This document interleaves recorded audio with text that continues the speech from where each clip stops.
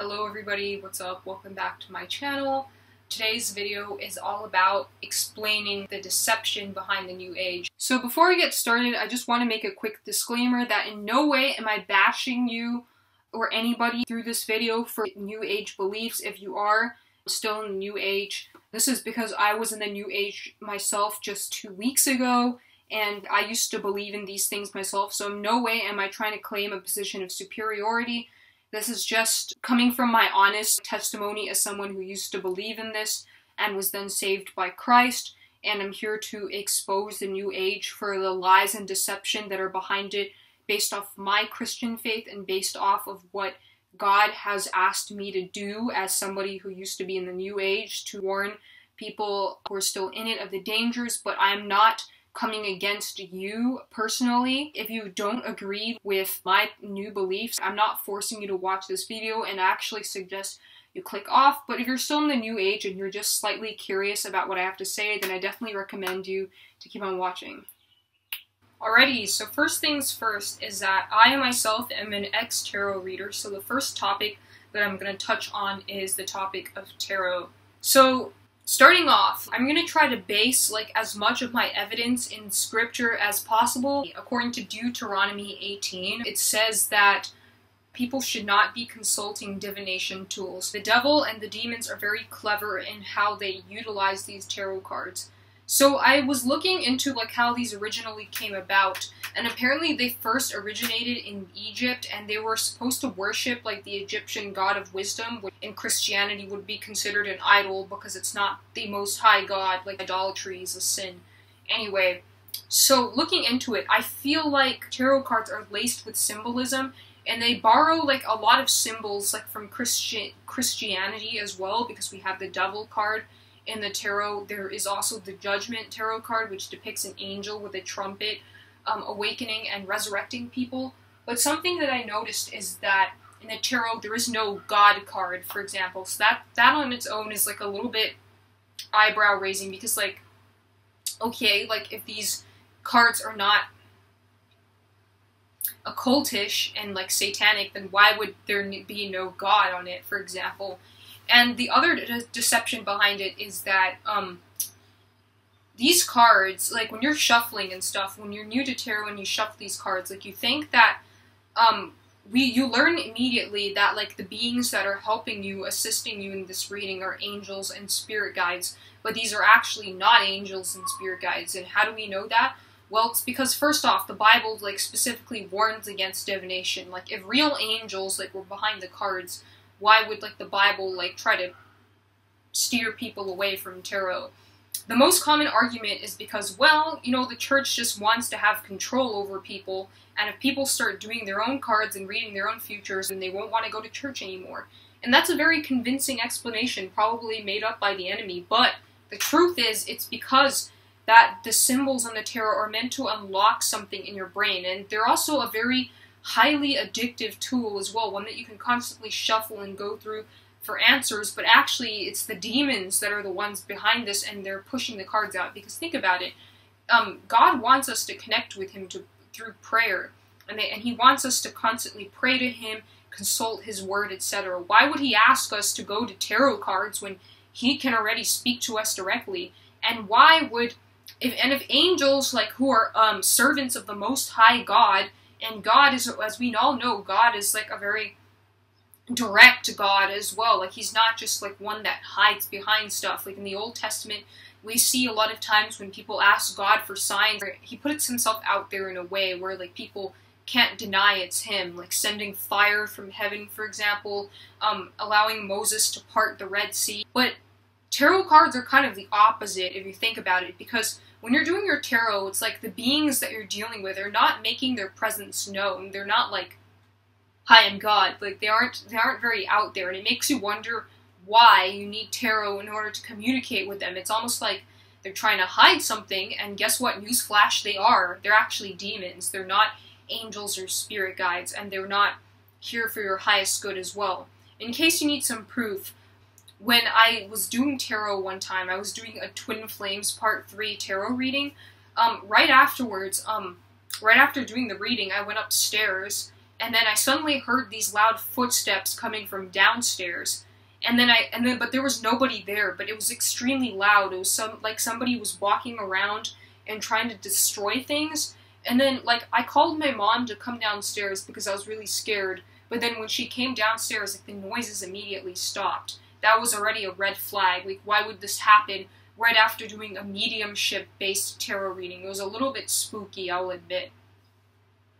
Alright, so the second deceptive New Age practice that we're going to get into is astrology. So much like tarot, the devil really understands how to manipulate people, and I see this a lot. So tarot and astrology are here because people want answers to things. Like, people are worried about the future, and people want to know why things are the way they are. With astrology, it's a very categorical way of, like, explaining people's futures and their destinies, and these are based off, like, the planets and different signs and etc., etc.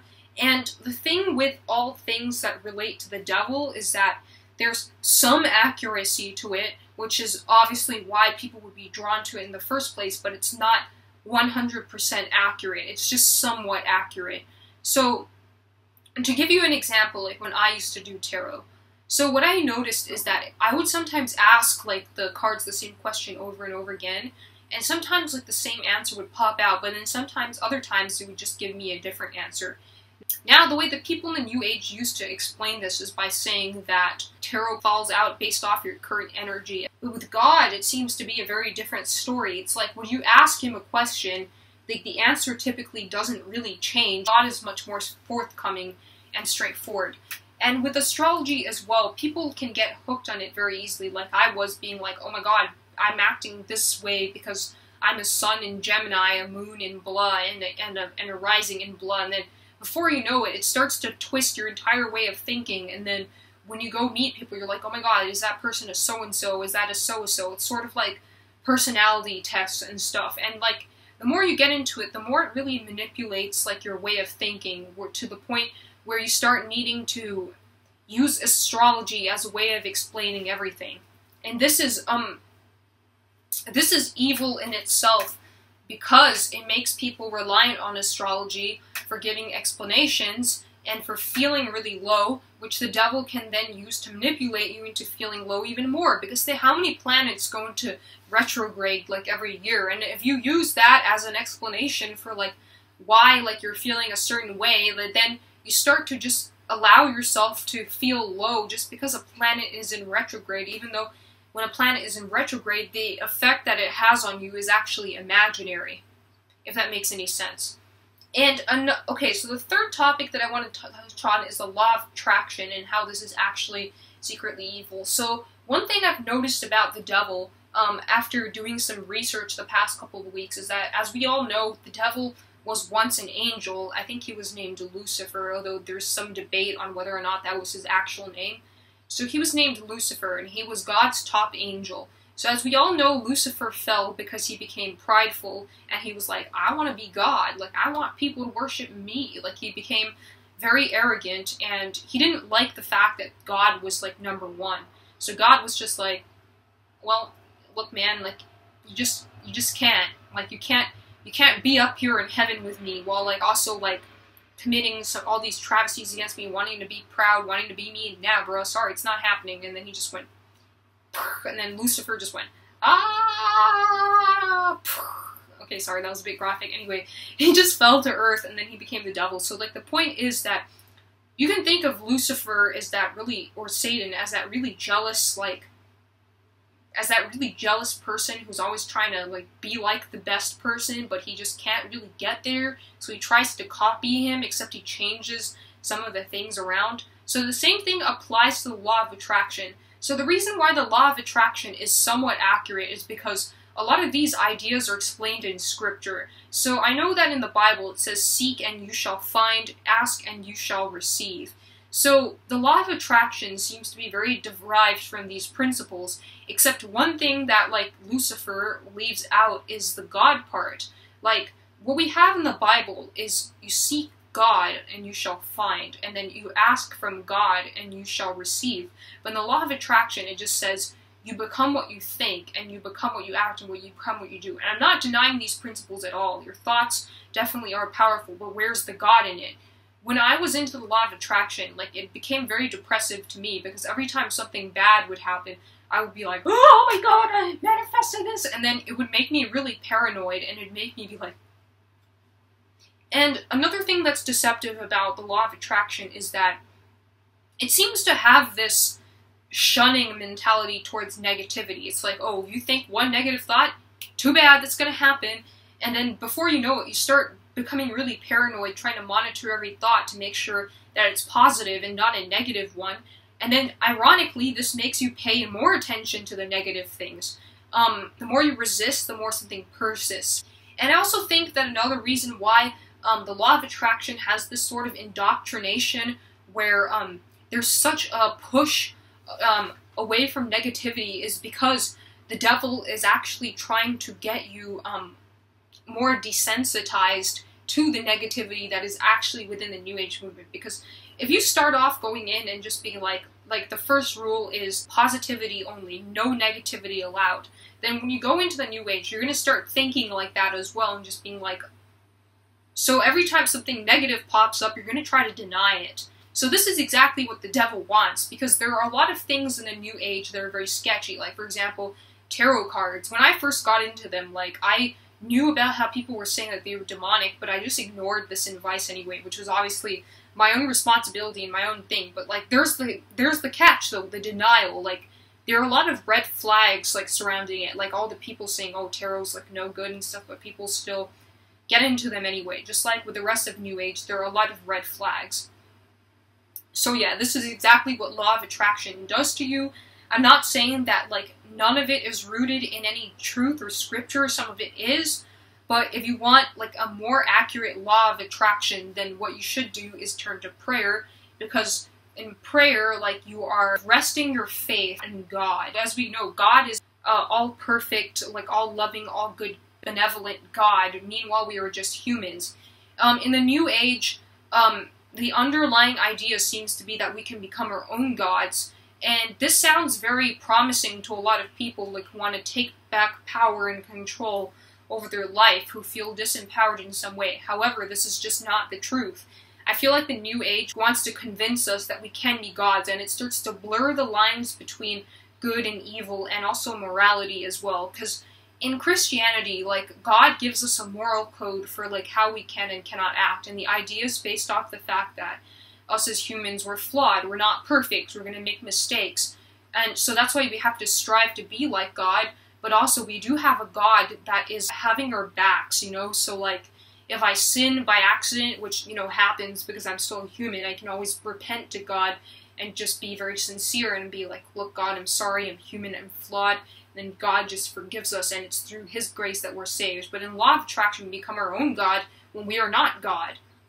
We're not. Like, it's not like saying that, like, oh, people aren't great or something, but, you know, we're just not God. Like, we're not. Like, we can't do a lot of the things that He does, and that's why it's important to be humble, whereas the New Age is trying to deceive us into being very arrogant and thinking, oh, whenever something good happens, it's like, oh, I manifested that. That was all because of me. And then before you know it, you're going to start being and acting more arrogant because you think that you can conceive that of which becomes into your reality. So you think you are a conceiver like God, but actually God is, like, the real conceiver here. God is the real master. So this is exactly why the New Age is satanic, because it's secretly anti-God, although you don't really see it. And then the most anti-God person is basically Satan. Like, Satan doesn't like God. He doesn't want anything to do with Him. He wants to replace Him. So when dealing with the New Age, you got to be very careful and skeptical of these sorts of things. And this is me speaking from personal experience. Alright, so the fourth thing that I want to touch on is starseeds. Starseeds. So, like, in this one is a very clever creation by, like, Satan, because if you look at, like, the premise of what starseeds actually are, the idea is that starseeds come from higher dimensions and worlds, and they incarnate on Earth, and they come here to raise the consciousness of this planet. So if you just take the guidelines of that story and you try to, you know, think of a person, then who comes to mind? Well, Jesus, obviously, because Jesus came from God and then he came to Earth to enlighten people and humanity. So this starseeds idea like really appeals to people. I can say that it really appealed to me personally because my entire life, like, I felt like an outcast and a little bit of a weirdo, to be honest, and like Satan really knew like how to plant these little starseed things like into my YouTube recommendations because I was feeling lonely, I was feeling lost, I was feeling disempowered, and then here comes the starseed label and you're like, oh my god, I am a starseed, therefore that must be why I feel so different. And then even though like people say, oh no, starseeds are just here to help everyone and enlighten humanity, the reality of it is that these ideas are getting people to inflate their egos without people even noticing it. It's like, sort of like everybody thinking that they're like Jesus, even though people don't really make that comparison initially. And this starseed idea pushes us into alienation and makes us think that we're different or better than other people, when in reality we're not. Actually, in Christianity, it says that all man is equal to each other. We're no less better or worse than somebody else. We're all just humans. But this whole starseed idea makes us subconsciously think that we are superior to other people just because we may come from somewhere else, even when this in fact may not be true.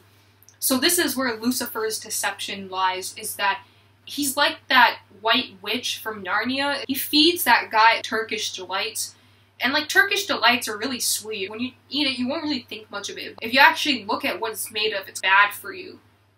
So this is exactly how you should take every one of the New Age practices, or like have spiritual discernment when looking at things, instead of looking at the exterior and being like, oh, is this pretty? Because on the surface, the New Age is very pretty. It's like, oh, love and light, yoga, meditation, namaste, love, love, love, light, love, love.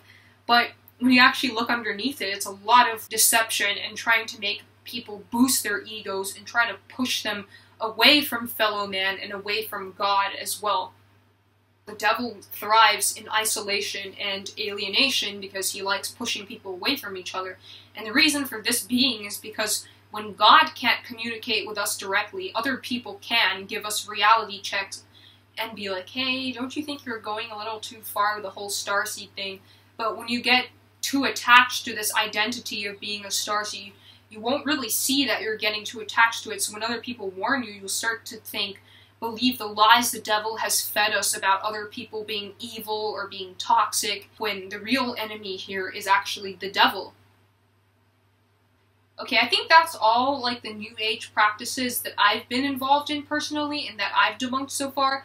Let me know if this video was helpful to you guys, and stay tuned for my next videos. May God bless you all in Jesus' name. Bye guys!